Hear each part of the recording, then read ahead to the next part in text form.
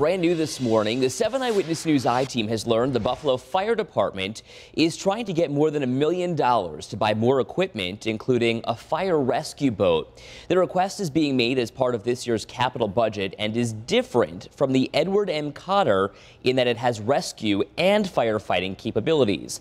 The rescue part is perhaps most important, considering there have been 3 deaths in the Niagara River over the past year. 2 people drowned over the summer, and Buffalo Police Lieutenant Craig Lehner died during a routine training exercise last October, almost a year ago. His sister, Donna Wilson, is still looking for some closure.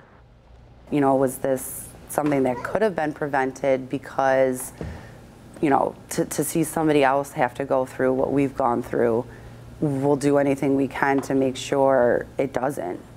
Now we're learning some key information about equipment, what Lehner was not wearing and what experts say he should have been. The 7 Eyewitness News I-Team will bring you that part of the story tonight at 11. But you don't have to wait until then to see this story. We've just posted it on our WKBW app and WKBW.com.